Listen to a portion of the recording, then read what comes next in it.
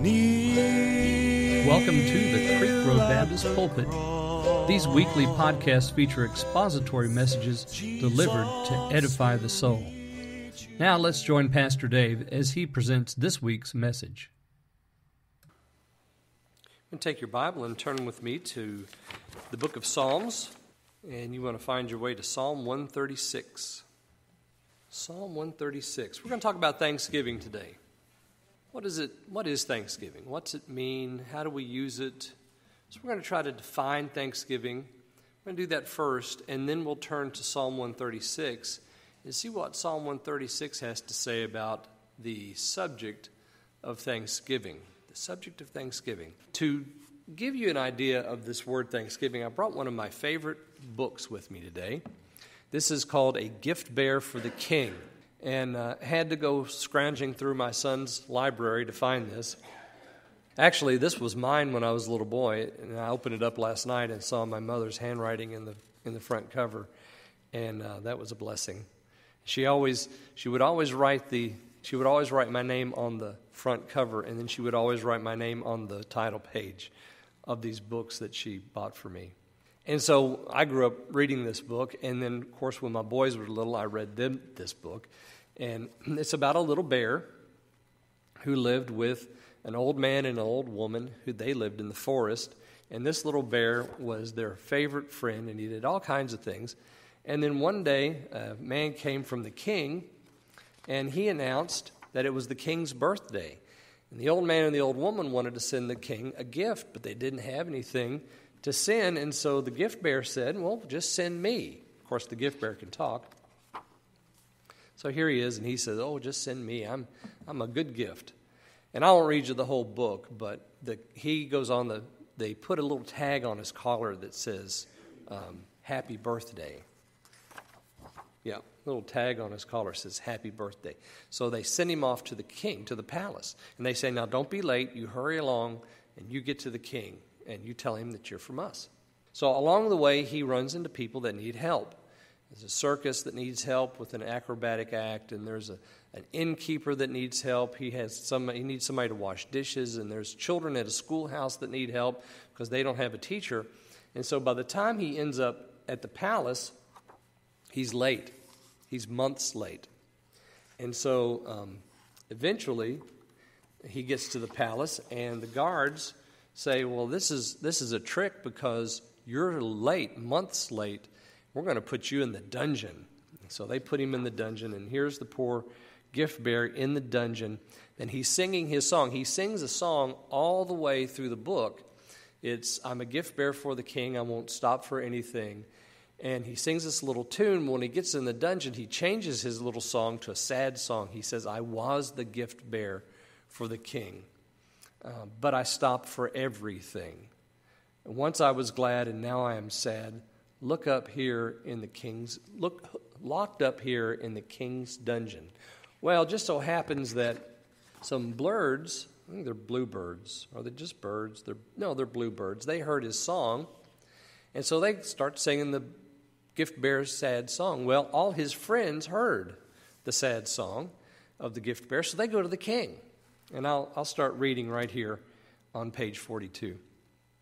At last, one day, the dungeon door opened. The captain of the guard came in. And then the king himself came in. Next, the innkeeper came in. Then the school children.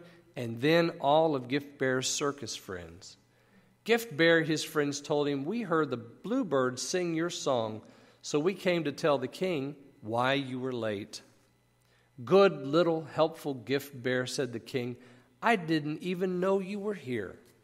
I want to thank the old man and the old woman for sending you, said the king. Can you take me to them? The king asked Gift Bear. I can, said Gift Bear. Do you know the way? Said the king. I do, said Gift Bear. And they all went down the road until they came to the hut in the forest.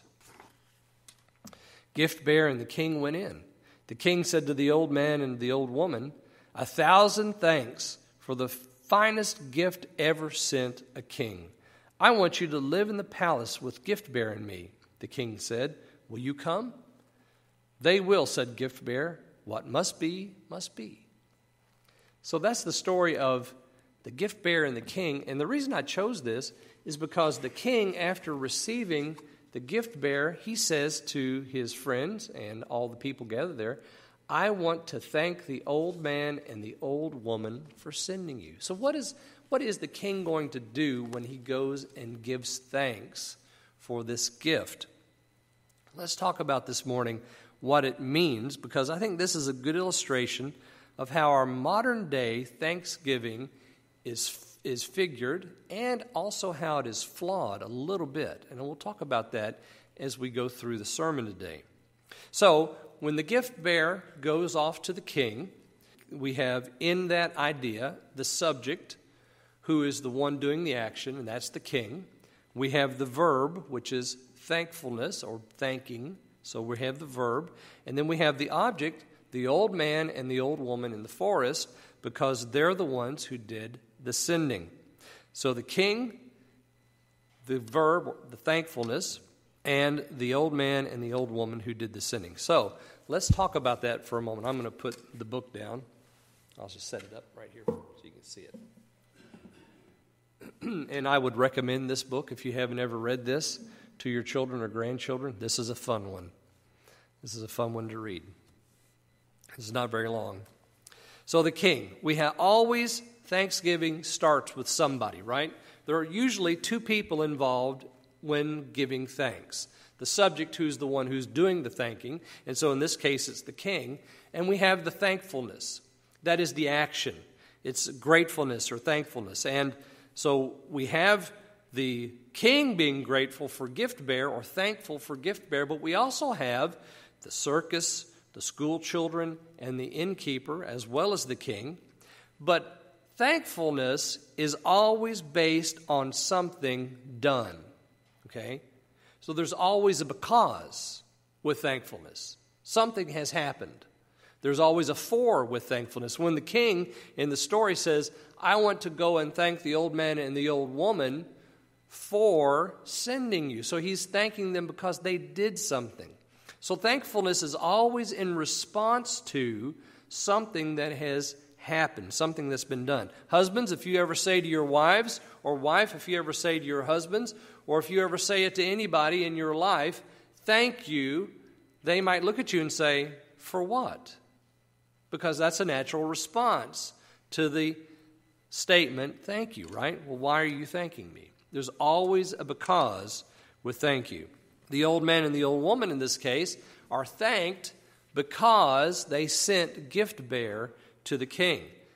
The gift bearer not only went to the king, but he went to the circus and became an acrobat and helped the circus out. The circus didn't close because of gift bearer. He went to the school and he taught the children because they didn't have a teacher, so they're thankful that he taught. When the teacher came, he moved on. He stopped by the inn. The innkeeper said, I don't have anybody to wash dishes. I'm going to have to close if I can't find somebody to wash my dishes. And so gift bearer did that. So the innkeeper was thankful for gift bearer because he washed the dishes. So thankfulness always depends on action of someone else. But most of the time we stop right there.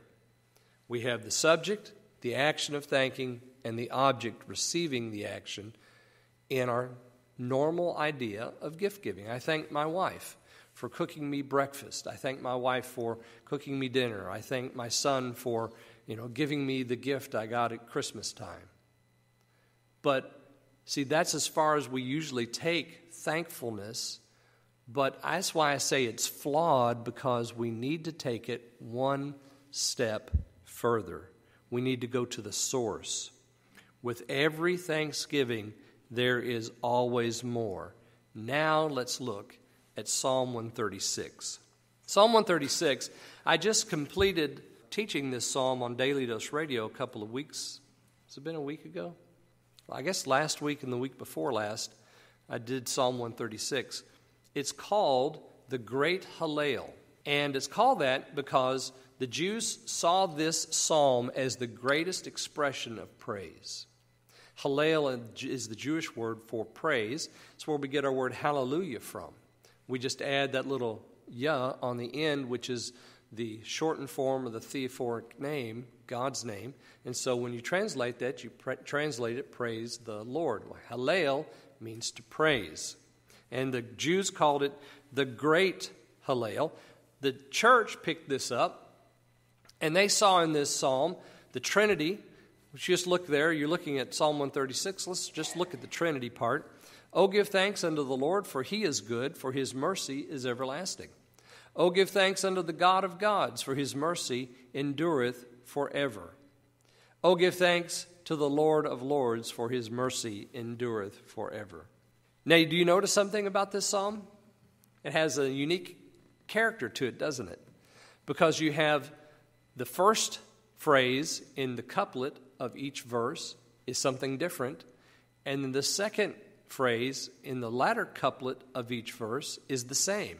For his mercy endureth forever. I'm going to say everlasting because that's the way I translated it for Daily Dose Radio. So if I mess that up, I may do it unconsciously. This psalm, as you see how it goes, you see the flow of it, is a responsive psalm. As a matter of fact, this psalm has been recited. Well, let's just do it together. I'll read the first part of those three verses, the first line, and then we'll read responsively that second line, his mercy endureth forever. Okay, let's do that.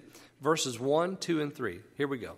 Oh, give thanks unto the Lord, for he is good, for his mercy endureth forever.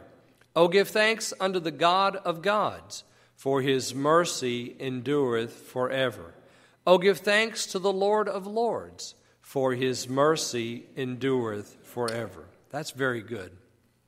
Now, what you just did, that responsive, was done in the first temple that Solomon built. It was done in the second temple that Nehemiah and Ezra built. It was done in Jesus' day in the temple that stood in Herod's time that he improved upon. It was done in the synagogues of the Jews all around the world. It was picked up by the church and done by the early church in early church worship. It was then modified and used by the medieval church in church worship, in monastic worship, and in all other forms of worship in the medieval church. And it is still done today in Orthodox churches and churches just like ours all around the world, and also in synagogues all around the world. This is one of the most ancient forms of worship and one of the most ancient poems used in worship. Right here, and what you just said with your lips has been said going all the way back to Solomon's temple. Is that not cool? Yeah. So when we worship the Lord, we are connected. When we use this psalm, we are connected with all of that past, spanning from Solomon's temple, coming all the way into the present, right today, whatever today is, November the 6th, 2016. And we say, his mercy endures forever. How wonderful. Congregations worldwide today sing this hymn. But you'll notice that we have the subject here of thanksgiving in these three verses. Oh, give thanks is repeated once, twice, three times in the beginning of this psalm. Oh, give thanks to the Lord, for he is good, for his mercy is everlasting. Oh, give thanks to the God of gods, for his mercy is everlasting. Oh, give thanks to the Lord of lords, for his mercy is everlasting. And as we look at Psalm 136, what I want to explain is that Psalm 136 shows us something about the source of thanksgiving. We talked about the subject. We've talked about the action of thanksgiving. We've talked about there's always a because with thanksgiving. We've talked about the object who receives the thanks, but there's something more. There's something yet left out of our modern day conception of thanks, and that is the source behind all things. And Psalm 136, beginning with thanks, tells us about that source. Look with me then at the remainder of this psalm. Verses 4 through 9. We have thankfulness here in creation. You see, thankfulness does not end with the person, that is the object who receives the thanks.